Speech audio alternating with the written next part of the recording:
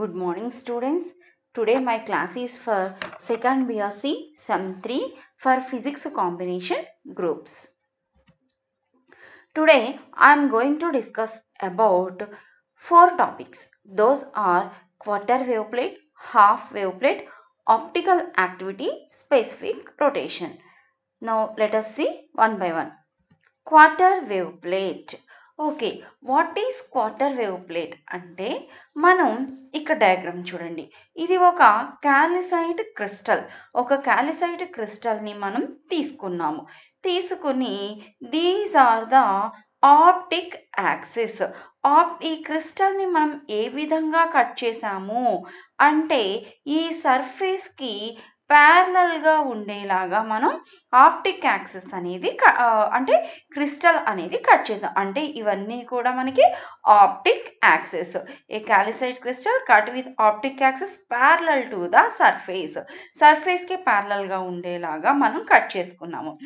ఇప్పుడు అటువంటి calcite crystal మీద ఏ ప్లేన్ పోలరైజ్డ్ లైట్, ఆల్రెడీ ఇది పోలరైజ్డ్ లైట్ వచ్చి దీని మీద ఇన్సిడెంట్ అయింది. ఈ థిన్ ప్లేట్ మీద light is incident normally. Optic యాక్సిస్కి light నార్మల్గా ఉంది కదా ఆఫ్ యూనియాక్సియల్ క్రిస్టల్. ఈ ఇన్సిడెంట్ అయినప్పుడు పోలరైజ్డ్ లైట్ వచ్చి ఈ క్యాల్సైట్ క్రిస్టల్ మీద ఇన్సిడెంట్ అయింది. ఇన్సిడెంట్ అయిన తర్వాత ఏం జరిగింది అంటే మనం ఇంతకు ముందు కూడా చెప్పుకున్నాము, డబల్ రిఫ్రాక్షన్లో ఏదైనా ఒక క్రిస్టల్ ప్లేట్ మీద లైట్ ఇన్సిడెంట్ అయితే it splits into ordinary and extraordinary polarised lights అని చెప్పుకున్నాం. ఇక్కడ కూడా ఈ ఇన్సిడెంట్ అయినటువంటి light travel inside the crystal లోపల ట్రావెల్ చేసిన తరువాత the light splits up into ordinary and extraordinary plane polarised lights. They travel along the same direction. అవి రెండు కూడా ఒకటే డైరెక్షన్లో ట్రావెల్ చేస్తాయి, but with different velocities. Ordinary and extraordinary రెండు కూడా సేమ్ డైరెక్షన్లో ట్రావెల్ చేసినాయి కాబట్టి మనం ఒకటే లైన్ గీసాము. బట్ విత్ డిఫరెంట్ వెలాసిటీలో మాత్రం డిఫరెన్స్ అనేది ఉంది. ఈ ఆర్డినరీ ఎక్స్ట్రాడినరీలో దేనికి ఎక్కువ వెలాసిటీ ఉంటుంది అంటే the velocity of extraordinary ray is greater than the velocity of ordinary రే. ఆ రెండిట్లో దేనికి ఎక్కువ వెలాసిటీ ఉంటుందంట? ఎక్స్ట్రాడినరీ రే అనేది కొంచెం ఎక్కువ వెలాసిటీతో మూవ్ అవుతుంది ఆర్డినరీ రే కంటే. దాని వలన ఆ రెండిట్లకి మధ్య వెలాసిటీలో డిఫరెన్స్ ఉండడం వలన ఆ రెండిట్లకి మధ్య ఫేజ్ డిఫరెన్స్ అనేది ప్రొడ్యూస్ అవుతుంది. ఆ phase difference thickness of the crystal plate మీద డిపెండ్ అవుతుంది. మనం తీసుకున్నటువంటి thickness of the crystal plate phase డిఫరెన్స్ని π/2 produce చేస్తే, ఫేజ్ డిఫరెన్స్ π/2 ఉంటే పాత్ డిఫరెన్స్ λ/4 ఉంటుంది. ఎందుకంటే మనకి ఫార్ములా తెలుసు, phase difference is equal to 2π/4 into path difference అని తెలుసు. సో ఆ విధంగా మనకి ఫేజ్ డిఫరెన్స్ π/2 ఉంటే పాత్ డిఫరెన్స్ λ/4 ఉంటుంది. ఓకేనా?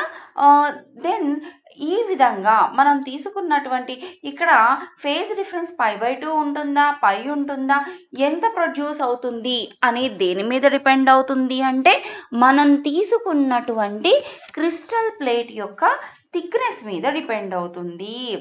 ఆ క్రిస్టల్ ప్లేట్ దాని యొక్క థిక్నెస్ని బట్టి π/2 phase difference are path difference λ/4 produce చేస్తే then it is called as quarter wave plate. Quarter అంటేనే మనకి 1/4 అని కదా, సో అందుకని ఈ వచ్చిన వాల్యూని బట్టి దానికి ఆ పేరు పెట్టారనమాట. ఏంటి definition? Quarter wave plate, if the thickness of the crystal plate is such that it introduce A phase difference π/2 or path difference λ/4, then it is called as quarter wave plate. let మనం formula find out చేద్దాం. let T be the thickness of the crystal plate. మనం తీసుకున్నటువంటి crystal plate యొక్క thickness small t అనుకుందాము. μ0 μe refractive indices of ordinary and extraordinary waves. then the path difference between ordinary and extraordinary waves is. So mu naught mu ఈ refractive indices కదా, వాటి మధ్య మనకి path difference ఉంది అనుకున్నాం కాబట్టి మ్యూ నాట్ మైనస్ మ్యూ ఈ into tea, because mu naught is greater than mu ఈ. మనకి వెలాసిటీ ఎక్కువగా ఉంది అంటే మ్యూ ఈ వాల్యూ తక్కువగా ఉంటుంది. మ్యూ నాట్ మైనస్ మ్యూ ఈ into tea. This value is equal to the λ/4 because it is quarter wave plate కాబట్టి this is equal to path difference ఎంతకి ఈక్వల్ అవుతుంది, λ/4 కి ఈక్వల్ అవుతుంది. ఆర్ ఈ ఈక్వేషన్ నుంచి టీ ఈజ్ ఈక్వల్ టు ఏం రాసుకోవచ్చు అంటే λ/4 into mu naught minus mu ఈ. This is the formula for quarter wave plate. ఇది important formula for problems also. Okay, next అదే విధంగా ఇంకొక క్రిస్టల్ ప్లేట్ కూడా ఉంది, దాన్ని హాఫ్ వేవ్ ప్లేట్ అంటారు. దీనికి కూడా సేమ్ ఎక్స్ప్లెనేషను.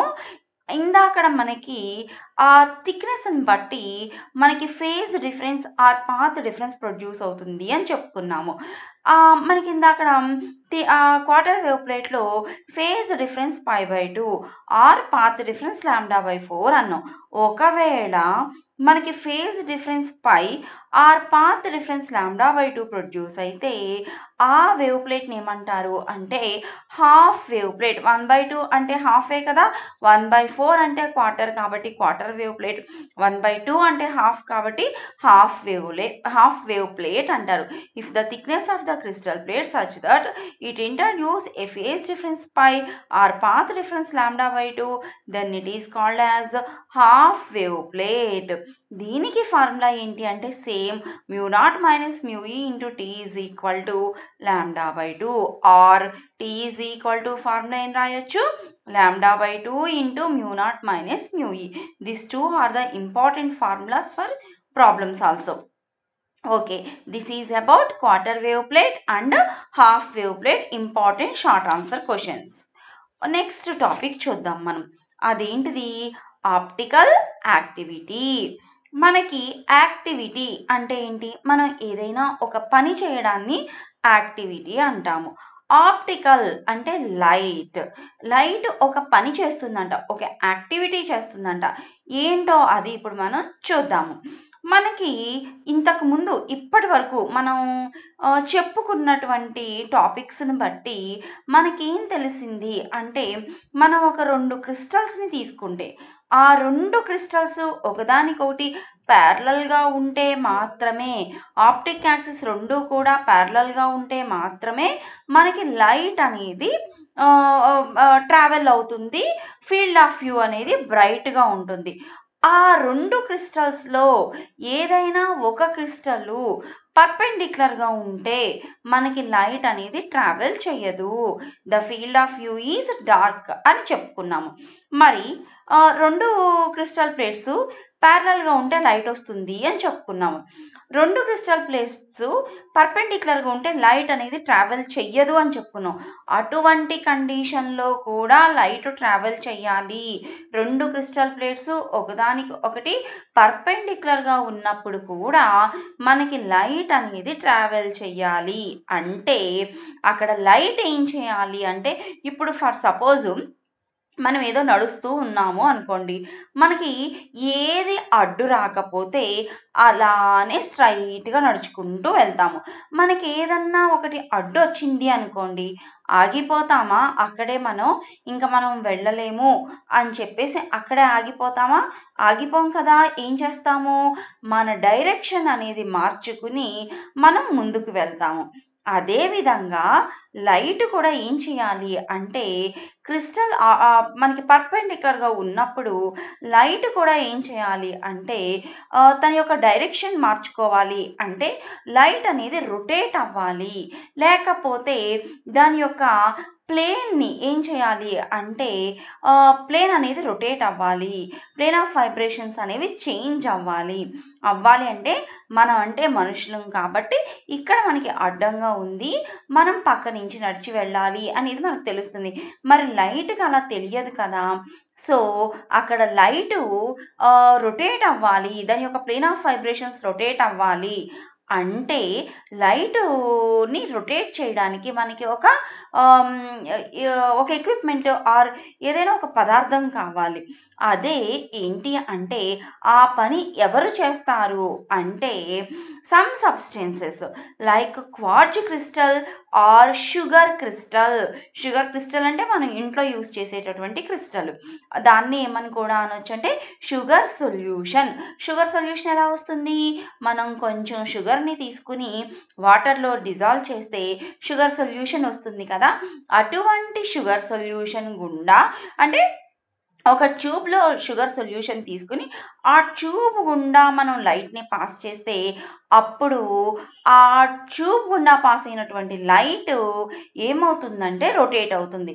ఎలాగైతే మనకి ఏదైనా అడ్డొస్తే పక్క నుంచి ఎలా వెళ్తామో ఇప్పుడు లైట్కి కూడా ఆ ప్రాపర్టీ వస్తుందన్నమాట.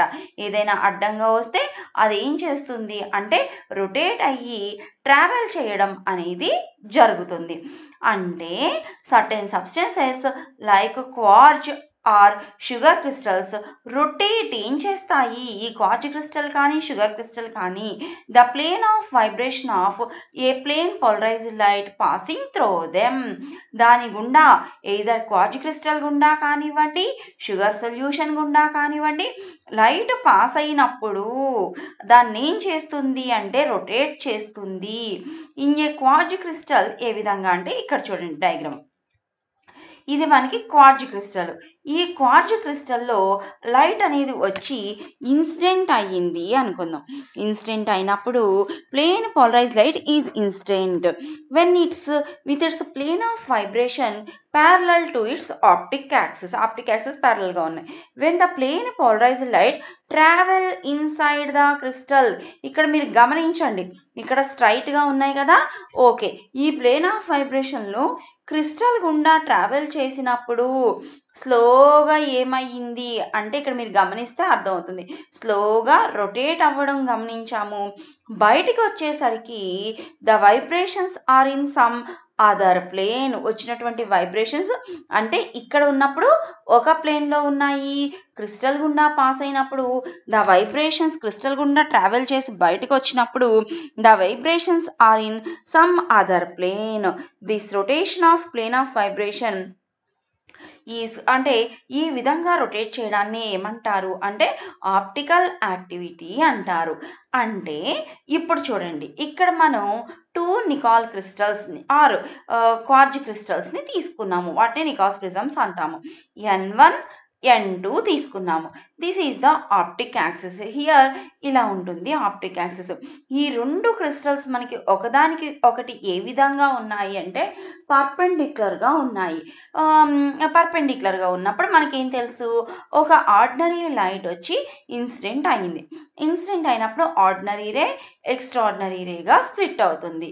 ఇవి రెండు ఒకదానికి ఒకటి పర్పెండిక్యులర్గా ఉన్నాయి కాబట్టి the field of view is dark.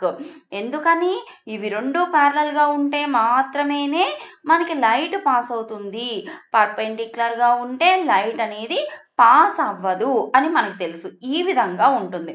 ఇప్పుడు ఈ 2 క్రిస్టల్స్ని ఇదే విధంగా ఉంచి ఈ రెండిట్లకి మధ్యలో ఏమి ఇంట్రడ్యూస్ చేశాము అంటే ఒక క్వార్ట్జ్ క్రిస్టల్ని ఇంట్రడ్యూస్ చేశాము. Then the field of view is not dark. ఈ క్వార్ట్జ్ క్రిస్టల్ లేకపోతే ఫీల్డ్ ఆఫ్ వ్యూ డార్క్గా ఉంది. ఈ క్వార్ట్జ్ క్రిస్టల్ని ప్లేస్ చేస్తే ఫీల్డ్ ఆఫ్ వ్యూ అనేది డార్క్గా లేదు. అంటే ఏం జరిగింది ఇక్కడ మనకి?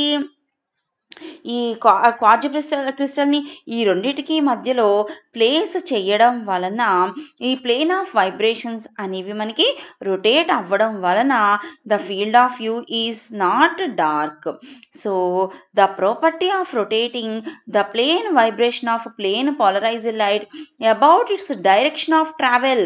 అవి రొటేట్ అవుతాయి అంటే ఏ డైరెక్షన్లో రొటేట్ అవుతాయి అంటే లైట్ ఏ డైరెక్షన్లో అయితే ప్రొపగేట్ అవుతుందో అదే డైరెక్షన్లో లైట్ అనేది రొటేట్ అవుతుంది. That phenomena is called as optical activity. The rotation is called as this phenomena known as optical rotation. And the angle అంటే రొటేట్ అవుతుంది అంటే లైట్ కొంత యాంగిల్ చేస్తుంది కదా, లైట్ ఎంత యాంగిల్ అయితే చేస్తుందో దాన్ని యాంగిల్ ఆఫ్ రొటేషన్ అంటారు. సో ఇలా లైట్ రొటేట్ అయ్యే దాన్ని ఏమంటారు అంటే, క్రిస్టల్ రొటేట్ చేయడాన్ని ఏమంటారు అంటే ఆప్టికల్ యాక్టివిటీ అంటారు. ఎంత యాంగిల్తో అయితే లైట్ రొటేట్ అవుతుందో దాన్ని యాంగిల్ ఆఫ్ రొటేషన్ అంటారు. ఓకేనమ్మా, అర్థమైందా? This is the definition. ఇప్పుడు నేను చెప్పిందే definition. Okay, next and last topic in today's class is specific rotation.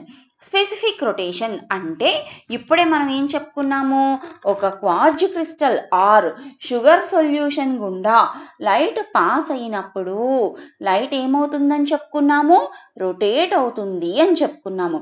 ఎంత యాంగిల్తో అయితే రొటేట్ అవుతుందో దాన్ని యాంగిల్ ఆఫ్ రొటేషన్ అంటారు. మనం ఇప్పుడు స్పెసిఫిక్ రొటేషన్ చెప్పాలి. అంటే స్పెసిఫిక్గా చెప్పడం అంటే ఏంటంటే, మనం ఇప్పుడు ఒక షుగర్ సొల్యూషన్ ప్రిపేర్ చేసుకున్నాము.